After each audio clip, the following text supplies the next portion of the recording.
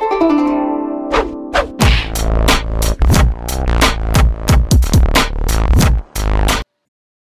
everyone, sflogicninja here. You can call me David Earl. You know I don't care. Been a long time. Been super duper busy. Doing lots of cool stuff. Got to work on Once Upon a Monster with Double Fine and Peter McConnell, which is a really awesome Connect game that if you have kids or if you like Sesame Street, or if you grew up on Sesame Street like I did, not literally on Sesame Street, I mean like I watched the show. Well, you get it. I also got to work on another game called Happy Action Theater. Yeah, it's by Double Fine as well. Happy Action Theater. These guys are totally awesome. I kind of consider them the Pixar of video games because they're just unbelievably creative. And I was supporting a lot of other composers on that job. You know, they'll get credited in the game as well. But it was a really cool like composer jam, and it was very nerve-wracking. Had Tim Schafer actually, you know, personally approving my cues and stuff like that. That was pretty crazy, considering the guy is like pretty much one of the video game gods in my book. So lots of stuff. But all of that aside, I wanted to talk about a couple of things today because I'm kind of excited about a couple of things and I had a moment. So thought I would hip you guys to a couple of things. First of all, you'll notice I keep looking down. The reason I'm looking down is that I finally got myself one of these. Actually, I didn't get it myself. It was a beautiful gift from Beth's family where they all gathered around a table and kind of put all their money together and got me an iPad too. So thanks, Beth's family. You guys are awesome. But there's this program that just came out. You may have heard of it, but if not, you should definitely check it out. It's called Geo, G-E-O. And basically what it's like I always liked on guitar how I could pick up a guitar and sort of intuitively find melodies and things like that. For some reason, guitar is very intuitive, and the patterns that it creates are really cool. So Jordan Rudess and a couple of other folks got together and created this controller on iPad 2. It's actually a synth, but it's also a MIDI controller. You can hook it up to your MIDI system via Wi-Fi MIDI, which is crazy. But check it out. So let's see if I can hold it here. Luckily, I have big hands. So what you do is these are kind of like strings, and then you have these fretted notes.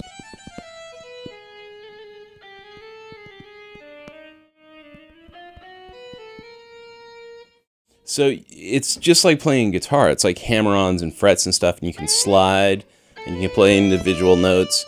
And then if you go up between strings, it starts going up octaves, right?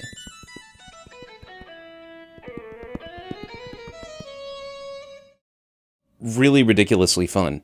And then, like I said, under MIDI configuration, you can go in and you can choose a destination for specific MIDI controllers as well as notes. And then you have MIDI Wi-Fi, so this will hook into your system via network MIDI. And then you can also send MIDI internally within the iPad, which is pretty ridiculous. So anyway, I'm getting a huge kick out of this, and any of you who aren't natural keyboard players might see this as a really cool option for putting notes in your Logic session or Pro Tools or whatever you happen to use. So that's totally awesome. And the other thing that I think is totally awesome is this program called SampleWiz. I'm going to send you a link to a video that shows these guys playing around with this stuff. But the cool thing about SampleWiz is that basically it's a sampler. It's built for iPad. You can also get this stuff on an iPhone. I don't know if it's ever going to be available for like Android and stuff like that. But basically you can, you know, you have these kind of cool sample patches. But what's really neat is that you can sample your own stuff. What's really neat is you can sample your own stuff. And so, you know, that's cool. You know, you can sample yourself. But there's also different types of sampling. Classic is like you play it low. It plays a low note. You play high. You know, it speeds up and it plays higher pitch. But you can also go to granular. And what this does is it's one of those pitch independent of time. And time independent of pitch. So the time is always the same. Like how long I spoke for is going to be the same. But the pitch changes.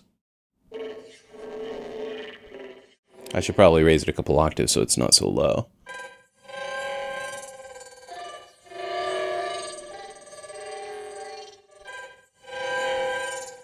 So I can speed it up.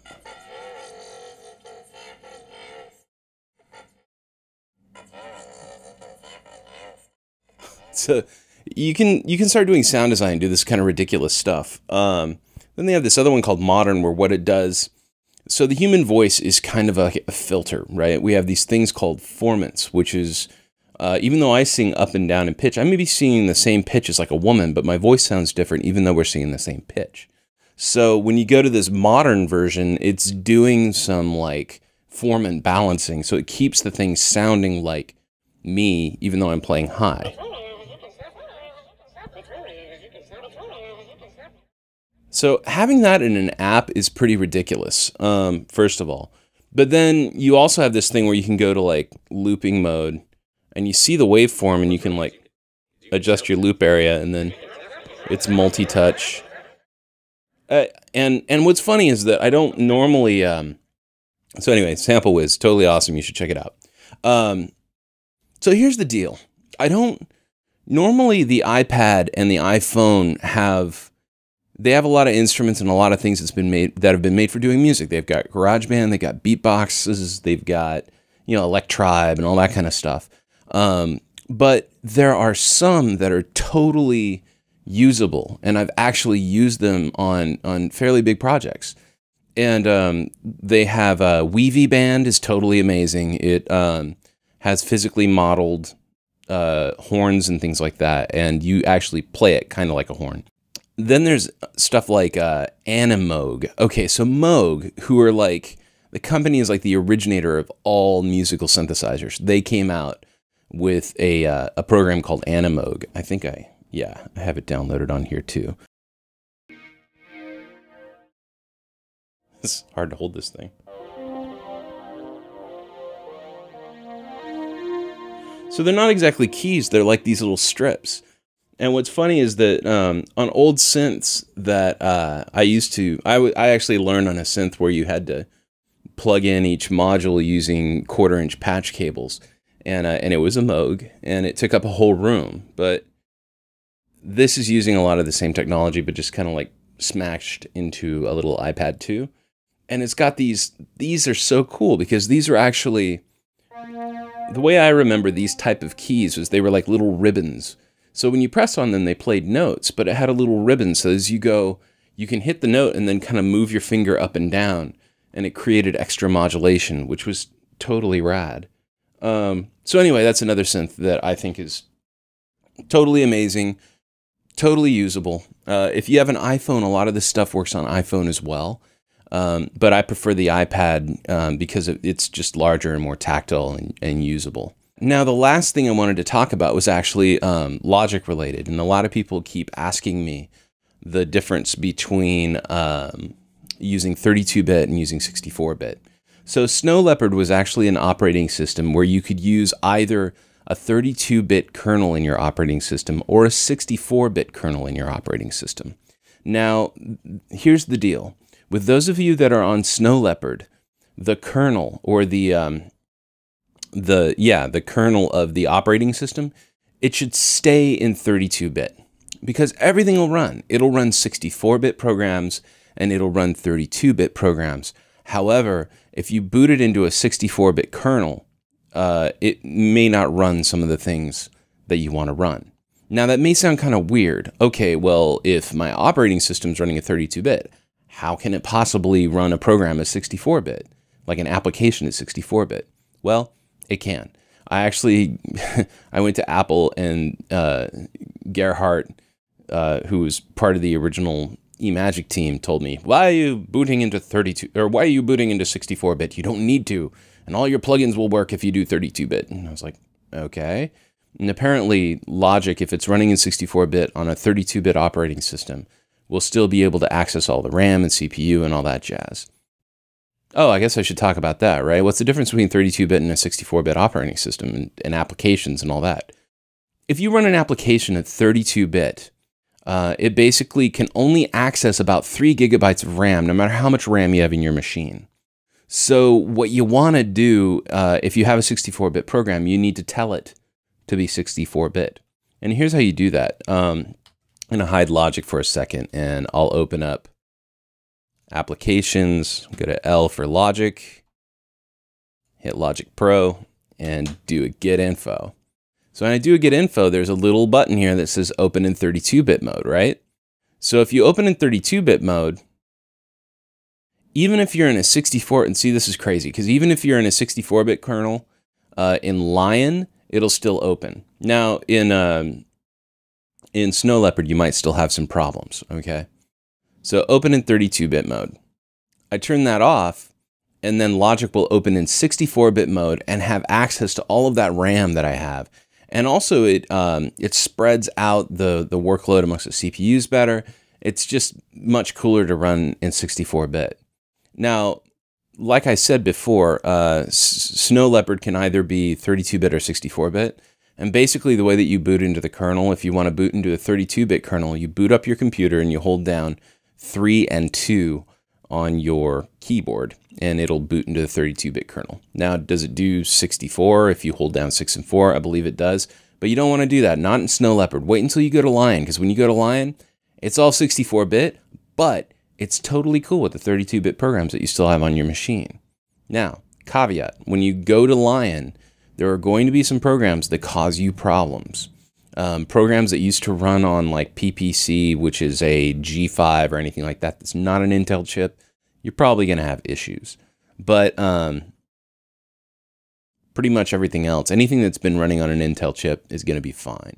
If you're running on a G5, you can't even upgrade to Lion, but if you do get another computer, you're going to be very careful about, you want to make sure that you archive all your projects and you have anything that was running a program or a plugin that was native to the G5. You'll want to make sure that you bounce those out as audio or do something to archive your songs. Okay, I just went through this whole big thing about archiving all of my Logic 7 songs, and I actually tricked my computer into opening Logic, which was kind of funny. Logic 7.2.3, which isn't even supposed to run in Lion. But I found this way to do it, and I don't think it's a problem anymore. I think you can actually open the application directly, like I have my Logic key attached, and I could just double click on Logic Pro 7 and it'll open. Of course, I have a little, I customized the icon. Okay, forgive me, I'm a geek. But if I right click on Logic Pro 7 and say Show Package Contents, for those of you who can't get Logic 7 to open and you absolutely need it, you still can open it. You just have to go to Contents, and let's see, I believe it's Mac OS, and then you double click on this Logic Pro. It looks like a Unix file, but it'll just open up, okay? So those of you who still need to open Logic 7.2.3 and you upgrade to Lion, you're like, oh, they're all giving us the finger now. No, you can still open it. You just kind of have to, jump through a couple flaming hoops of fire. All right, so that's that. I'm kind of hitting you with a machine gun of information, but lastly, I want to show you just where to look to see if your operating system, if the OS is actually booting in 64 or 32-bit. If I go to the About This Mac, and on this Mac, I'm going to go to More Info, which opens up this screen. So this is what Lion looks like. But when you hit More Info on Snow Leopard, it'll look something more like this, okay? Come down here to where it says Software Applications. I'm sorry, actually software is what you want. And it says 64-bit kernel and extensions are enabled, yes. If you're running Snow Leopard, that'll probably say no.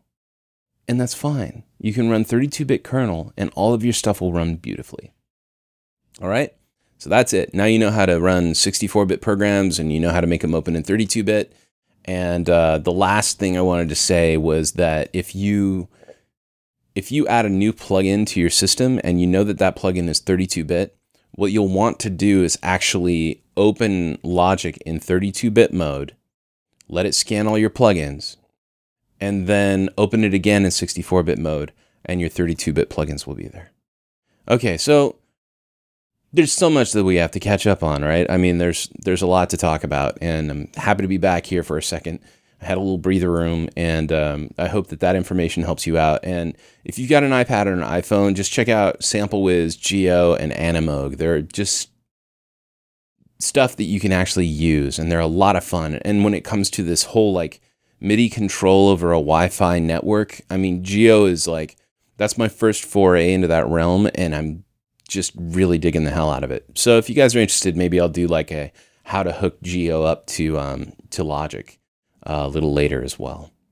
All right, so that's it from me for now. That was a super long video, but it's been a long time. So thank you again for visiting Pyramind, for visiting Mac Pro Video and checking out that stuff. You know, Pyramind, I do the training center that I work at in San Francisco, and Mac Pro Video, I'm doing a lot of tips and tricks and workflow stuff, and there's more stuff coming.